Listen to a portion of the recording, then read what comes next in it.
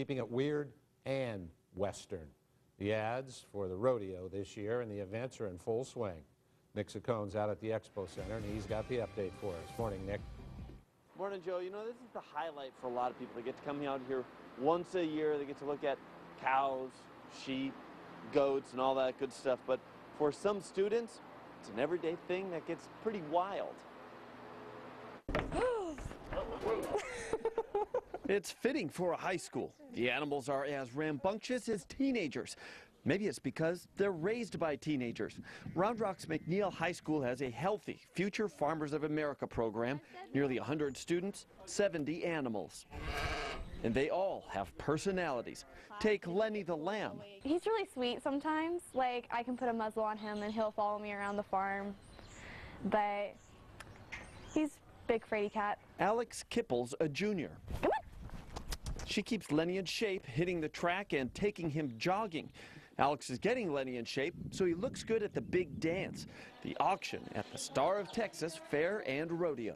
The balance of your animal between like the rack and the loin, and if it's muscular, just how good the lamb muscle tone is. Snickers is a goat. Kirby Anderson says raising these animals takes hard work. A lot of time, dedication, and work.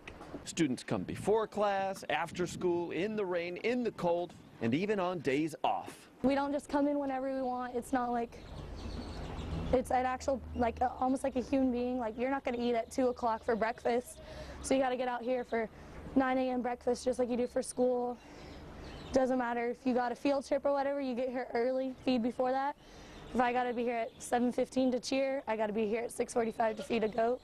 The animals are bought at the beginning of the school year. Piglets, for example, cost about $400. The students raise them and auction them for up to $2,000. Pretty good profit that can set students up with scholarships. Students like Landy Warren say there are things more important than the money. All their new friends that they met going to shows, that they met at school, learning about different people. The ones on 2 legs and on 4, who are so friendly, one of them even gave our camera a big, sloppy kiss. That'll do, pig. That'll do. Looks like a lot of fun, right? Looks like a lot of work. Some of those kids are going to join us here in a half an hour. And hey, Joe, get this. You can imagine with all the animals out here, there's a lot of byproduct, right? Yeah. Well, Organics, by gosh, collects it all. And they turn it into compost, fertilizer, right? Yeah. I like all that. Those kids are really dedicated. I like looking at those animals. That's the best part of it for me. Thanks, Nick. You bet. All right, check.